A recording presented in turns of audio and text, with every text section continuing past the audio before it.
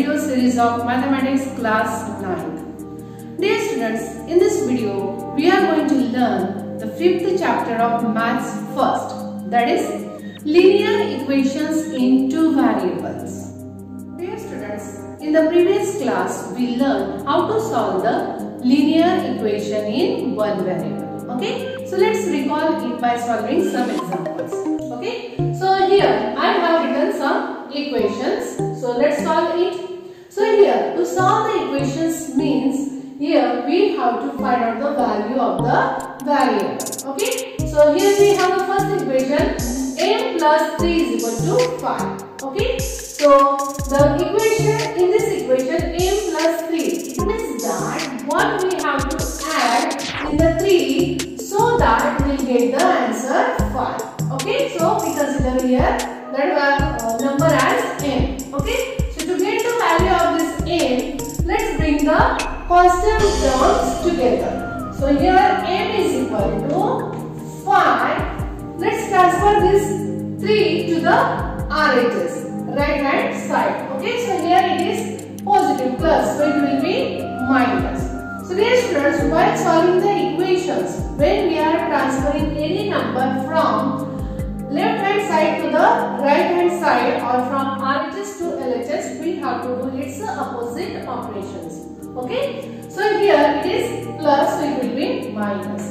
Therefore, m is equal to 5 minus 3, that is 2. Okay, and we are knowing that 2 plus 3 is equal to 5. Okay, let's take another example. 3y plus 8 is equal to 22. So here 3y is equal to, here we will bring the constant terms together. So this plus 8 is plus, it will be minus, it will transfer it to the RHS. Therefore 3y is equal to 22 minus 8, that is 14. Okay, therefore here we want to find out the value of y. Okay, only y. Along with this y, there is coefficient 3. So this 3 is multiplying to y. So we have to divide. It will divide. Okay, so here the value of y is 14 upon 3. Next, x upon 3 is equal to 2. Now here this constant term 3. So here it is sorry, not constant term. So here denominator 3 is a denominator, means it is dividing to x. So when we transfer it to the RHS, it will multiply. Okay, so here 2 into 3, that is x is equal to 6. Okay, so value of x is 6, and we are knowing that 6 upon 3, 6 divided by 3 is equal to 2. Okay, now in this equation 2p is equal to p plus 4 upon 9. Dear students, here we have the variable on both sides. Okay, so let's bring them together. So here 2p, this p is positive, so it will be negative as it will transfer it to the left hand side. Then to the RHS 4 upon 9. 2p minus 1p, that is p, is equal to 4 upon 9. Okay, so here the value of p is 4 upon 9. Okay, so these are the equations in one variable. Okay, let's solve two more examples. Now here we have a question, which number should be added to 5 to obtain 14? Okay, now after this we were given with the equation. Now here it is given in the form of word. Okay, so let's arrange the equation.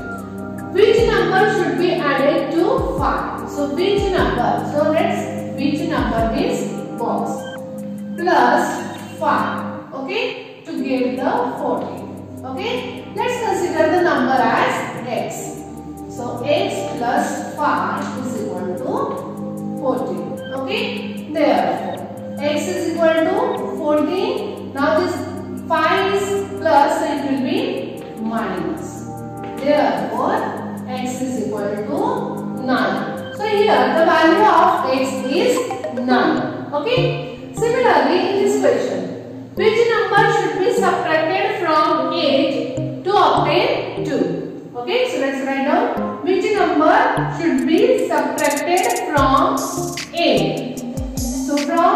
8, which number should be subtracted to get the answer as 2? So here let's consider that number as x is equal to 2.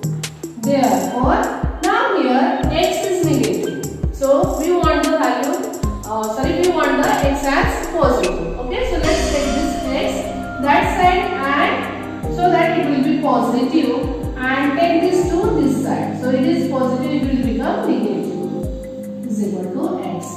Therefore, 8 minus 2, that is 6. So in this way, we got the value of x as 6.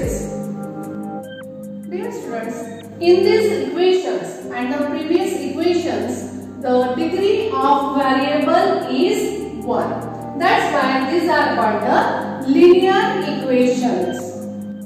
Dear students, we revise how to solve the linear equation in one variable. Okay? Now, what do we mean by linear equation in two variables? Okay? So, to understand the concept, let's take the one example. So, here we have a question, find two numbers whose sum is 14. Okay? So, dear students, here we want the two numbers such that their sum is 14. Okay? So, let's consider one number as x and other number as y. So, we will get the equation x plus y is equal to 14. Okay? So, here to get the value of this x and y such that their sum is 14, we can get here number of values for x and y. Okay? So, here 9 plus 5 is equal to 14, where x is equal to 9 and y is equal to 5. Similarly, negative 2 plus 16 is equal to 14. So, here the value of x is negative 2 and value of y is 16. Then 10 plus 4, 14, x 10, y 4. Then 100 plus negative 86 is equal to 14. Value of x 100, value of y is negative 86. Okay. Then 2.6 plus 11.4 is equal to 14. Value of x is 2.6. Value of y is 11.4. Then 0 plus 14 is also equal to 14. Okay. So here the value of x is 0. Y is equal to 14. Or we can take 14 plus 0. Okay. Then 8 plus 6 is equal to 14. Value of x is 8 and value of y is 6. Okay. So in this, to satisfy this condition, here we are getting the infinite solution. Okay, for the values of x and y, we are getting the infinite solution. Conventionally, we can write this x is equal to 9 and y is equal to 5. We can write in an order here, right? 9 and 5, which indicates x is equal to 9 and y is equal to 5. Similarly, here we can write negative 2 and 16. Then 10, 4. Okay. So here, this first number is the value of x and second number is the value of y. So in this way, we can get infinite values or infinite solutions for the values of x and y. So dear students, here to solve this question, we had used the two variables. Okay, that's why this is the equation in two variables. Okay, and here the degree of this equation is 1. That's why this is the linear equation in two variables. Okay, let's take one more example. Let's take another example. Find two numbers such that their difference is 2. Dear students, in this question, we want the two numbers such that the difference between them is 2. Okay, so let's consider the greater number as x. So we'll get the equation x minus y. Okay, where x is the greater number and y is the smaller number. Therefore, x minus y is equal to 2. Okay.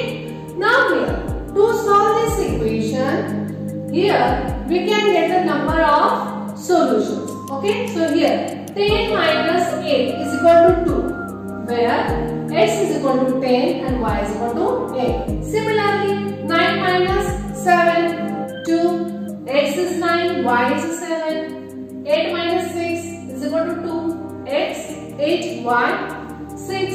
Then negative 3 minus negative 5. Okay, is equal to 2.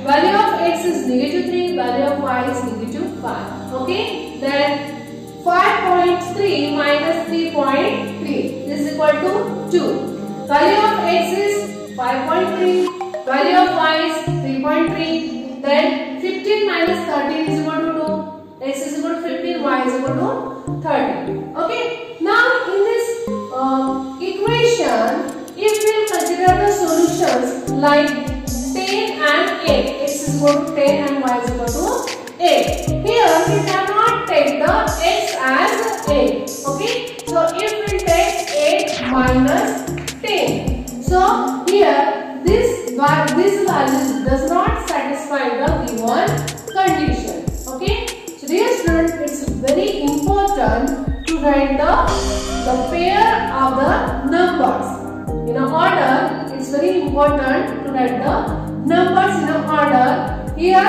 the first number, that is which is indicating the x.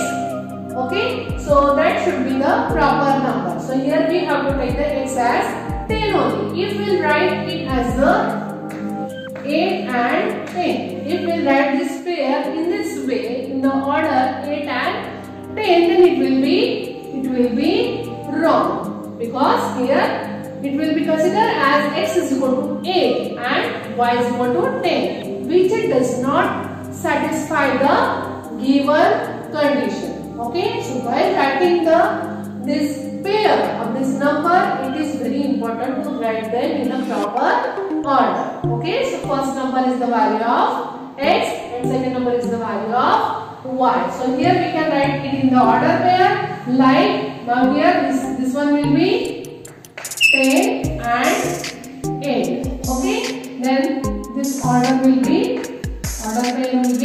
9 and 7, 8 and 6, then negative 3 and negative 5, then 5.3 and 3.3, then 15 and 13. Okay, so these are the ordered pair which can satisfy the given condition.